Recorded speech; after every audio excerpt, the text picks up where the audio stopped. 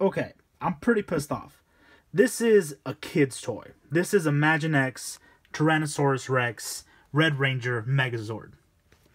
And right here it says Fisher Price, right? 3 to 8 years old. That's who can play with this toy. Even Jason looks like a little kid. And I say, fuck that. This is the Tyrannosaurus Rex Megazord, and it looks fantastic. No more do I have to go online and buy a ridiculously expensive Tyrannosaurus Rex Zord. No, this does just the trick. Kids toy, 15 bucks at Walmart. This is all I need. Does it open its mouth? Oh, yeah, it does. Awesome.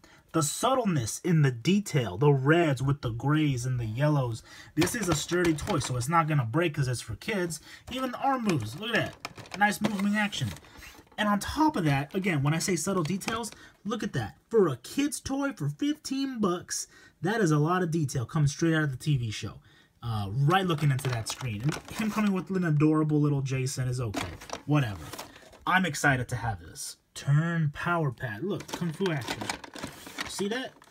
See that? What? What? There's blasters that go right here, and it got all kinds of little things that shoot out projectiles, and a power sword.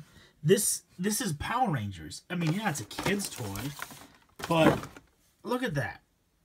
It just, you can have all of the Megazords, and they're not even hard to make. I mean, you don't have to worry about building them. That's amazing. He is free. These are pretty legit. You just put them in here. Finalize the war machines. Oh shit. These are pretty cool. Just kind of put them in there like that. And then he's just ready to destroy as much as necessary. So yeah, Imaginex made some really sick ass toys.